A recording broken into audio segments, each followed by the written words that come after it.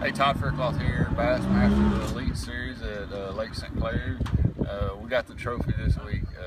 I caught all my fish this week on two different baits. The first day I caught them on a Strike King Z2 Arkansas shiner, drop shotting it, nose hooking it with a 3/8 ounce weight. It was real windy that day. I used a bigger bait, bigger weight.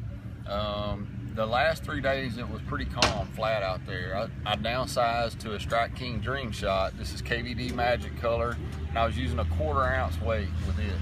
And I've caught all my fish the last 3 days on this bait. So those were the two baits that were instrumental in me winning this event.